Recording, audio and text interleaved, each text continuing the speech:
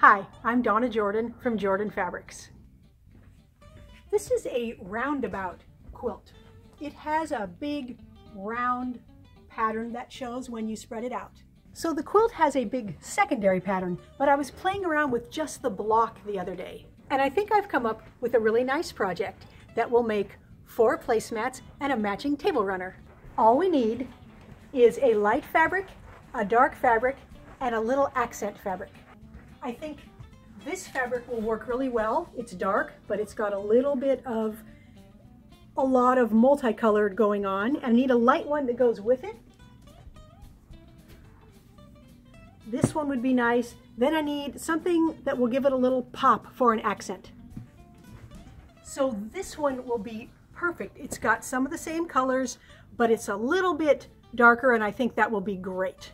So grab your 3 fabrics and let's get started.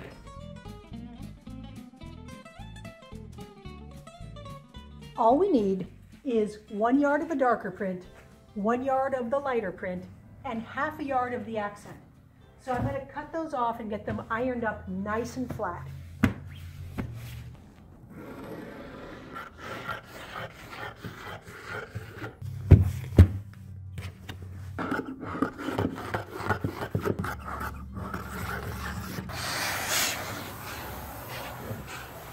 Now the dark and the light yard pieces are going to get cut exactly the same, so I'm going to cut them at the same time. I need 3 pieces at 5 inches, cut the whole width of the fabric here, and you don't have to remember these numbers. This will be a free pattern on our website. You'll notice I'm using the weight, and that's just to help hold down my ruler there so that nothing will move while I'm cutting. Now we need 1 strip at 3½ inches wide, and then the rest of this fabric we will put aside because we're going to use it later for some borders. Now I'm going to work with the 5-inch strips. So I'm just going to turn my board sideways here, slide these up just a little bit, and I'm going to use a 45-degree ruler. I like this ruler from Creative Grids. This Kaleido ruler will also work. Any of these will work as long as they've got a 45-degree angle here. So we are going to put the 5-inch line here right on our cut line.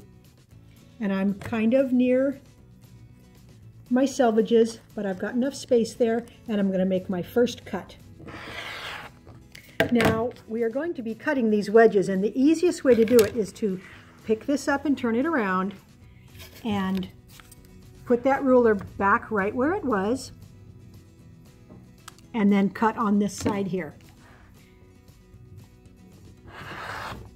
Now we're going to turn the ruler around, put it on this bottom edge, line everything up, and cut. So just keep cutting the whole strip. All the wedges are cut. Now I'm going to just spin this around. And this 3½ inch strip is going to get cut into 3½ inch squares. And then we're going to cut each square into triangles. So here's my 3½ inch square. And then, oops, I'm going to take this stack, turn it a little bit, and just cut it from corner to corner right on the diagonal. And do that for the whole row here. Now this is all we need to make all the blocks. So I'm just going to take these all over to the machine, start stitching them up. For 1 block, we need 4 of the light wedges, and then we're going to put the dark wedges right on top of them, right sides together, and I'm going to line up the sides and stitch down one side using a 1/4 inch seam. I'm going to leave it right on the machine, and I'm going to chain piece these 4 pair.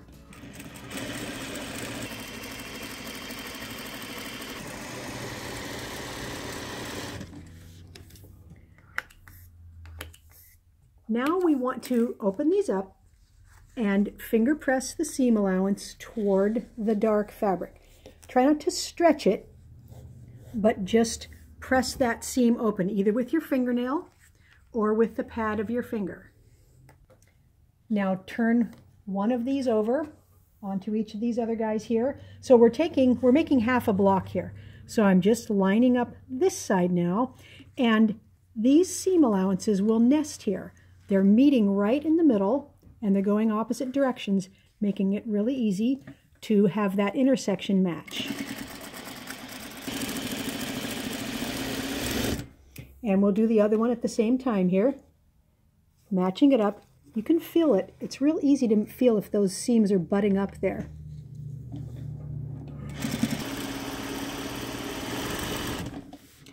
Again, finger press toward the dark fabric.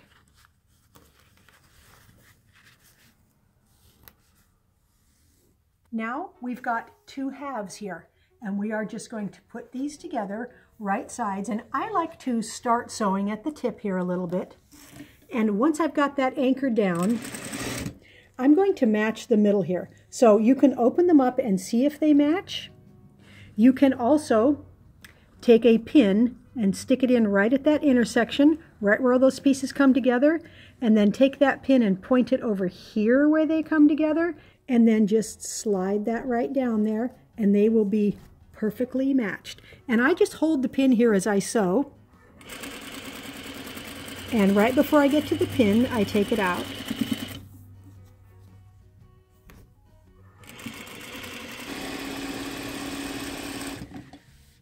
Now let's see how close we were to matching that center. It's pretty good. It's not perfect, but it's good enough. So I'm going to go ahead and stitch up all the rest of the blocks and get this ironed nice and flat. Once you have them steamed nice and flat, grab the corners and we'll get these stitched on. Now for the table runner, we're going to take 3 of these blocks and we are going to put dark triangles onto the light wedges. So I'm going to do 4 of these dark triangles onto each of these wedges. Now I'm going to line it up. Now when I say line it up, what I mean is this. The raw edges over here are going to match. And the amount of extra tip there is going to be the same as the amount of the extra tip here. Also, this point here will be right in the middle. So for instance, if I line it up here, I'm going to have way more up there than down here. So use all of those things. You can just use your eye. You don't have to measure or anything, but get the edge nice and even and have the same showing here as there. Then use your 1/4 inch seam allowance.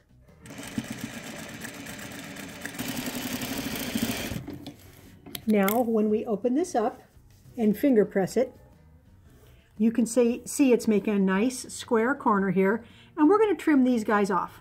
So let me put the other corners on here.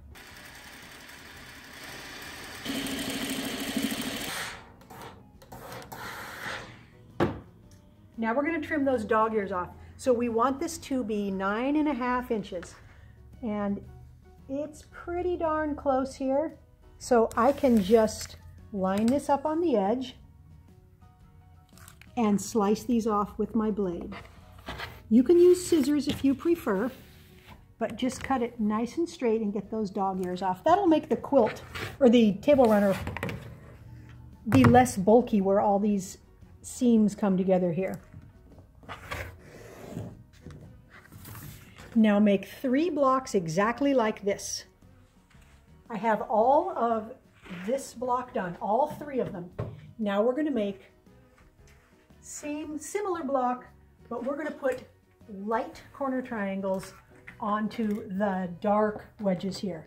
So we're going to use 4 of these and put them on the dark wedges. Now these light corner blocks just fit right in here, and I'm going to sew this into one long row. So just use a 1/4 inch seam.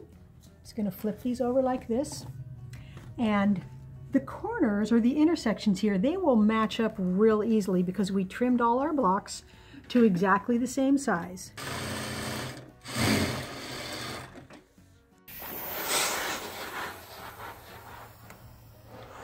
All right, it's nice and flat. Now we are going to cut some skinny pieces of our accent border here. So these are going to be cut at 1 1/4 inches. So I'm going to use my weight so I can get these nice and accurate. Now I have 4 strips. I'm going to cut 2 short pieces off of here that are 9 1/2 inches long, and those will fit on the 2 short ends of the runner. Then I'm going to take the rest of the fabric, the rest of those skinny borders, and sew them into 1 long piece and put that onto the long sides of the runner. Now on really narrow borders like this, it's really important to use a very accurate seam allowance, because if you're off 1/8 of an inch, that's a rather large percentage of this border. So I try to go really slow and careful on skinny borders so they will look straight. Now we're going to cut the outside border, and this is going to be cut at 2 inches. So I'm going to do the same thing. I'm going to cut 4 strips and then cut short ones for the short end of the runner, and then stitch the rest into long pieces and stitch those on the long sides.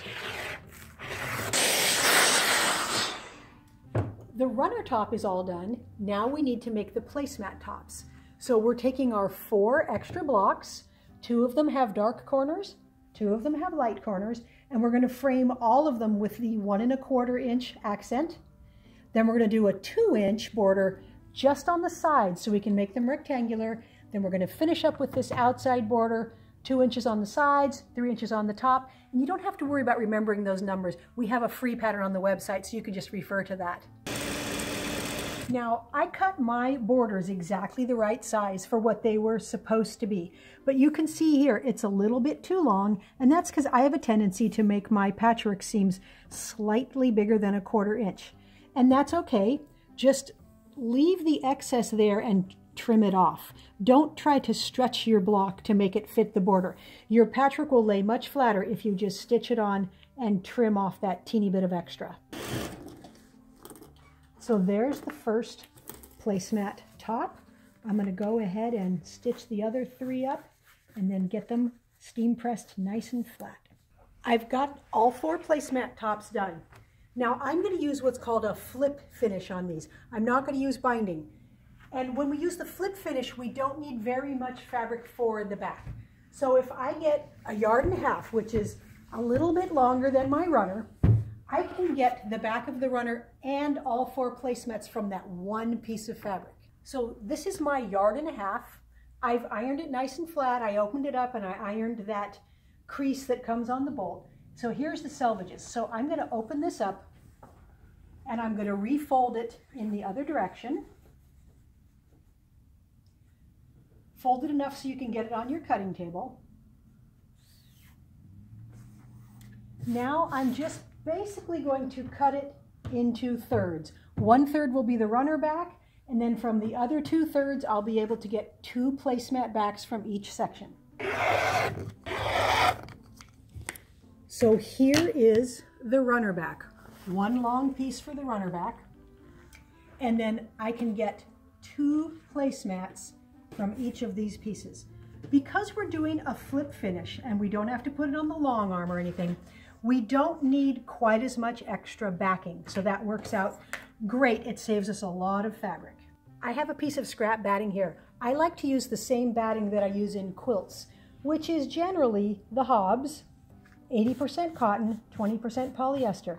So batting, then backing, then take your placemat top and put it right sides down and smooth it out and just put a couple of pins in around the edges. Now I'm going to stitch everything front to back. I'm going to start right here and I'm going to back tack. I'm using a 1/4 inch seam, but I'm going to back tack because that's where the opening is going to be and we don't want those stitches to pull out. So I'm pivoting at all the corners.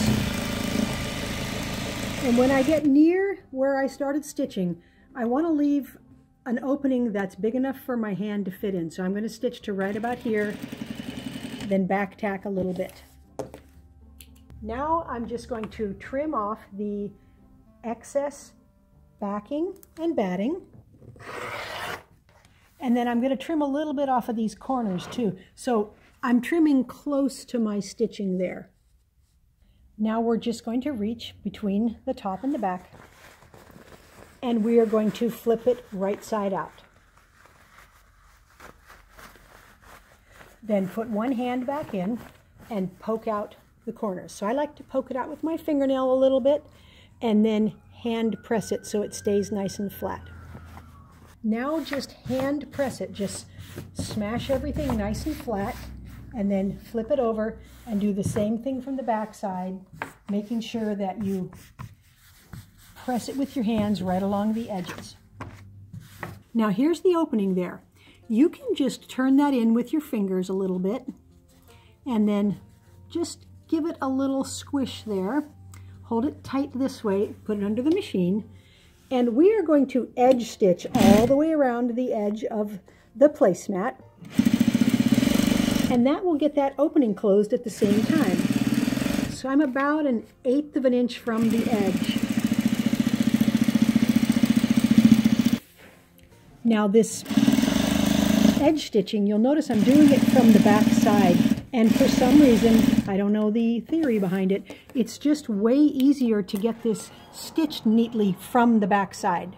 Now we're going to flip it over to quilt it, and I'm going to stitch in the ditch. So I'm going to put a couple of pins in the corners of the block here, and maybe in the center of the block, and then I'll show you how to stitch it.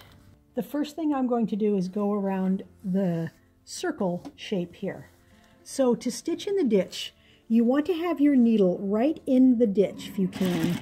And it's a little bit tricky, but we also like to call this stitching near the ditch, because when you're done, if it's moved over a little bit, it's really not going to show.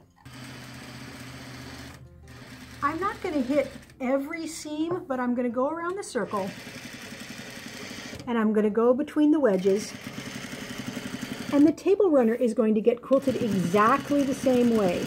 So I'm going to go ahead and finish everything up, then I'll show you what they look like. I'm really happy with how the placemats and runner turned out. The runner's about 49 inches long, and then we've got 2 of these placemats with the light corners, 2 of them with the dark corners, so that will look really nice on the table. Only took a yard of the dark, a yard of the light, half a yard of that accent. Now the accent, it just pops a little, just makes a really nice frame, just a very nice, fun, quick project. Thanks for watching our tutorial today, and remember, you don't have to worry about writing down all the sizes because we have this as a free pattern on our website. Now, for any of you who are interested, we're having a giveaway. We're giving away this big blue quilt here. This is made from Moda fabrics. It's in the log cabin pattern, great big blocks, and it's very easy to enter the giveaway. Just click that link that says giveaway and enter your name and email address. Also, if you want to be sure you don't miss any of our videos, be sure to subscribe to our YouTube channel. Happy quilting!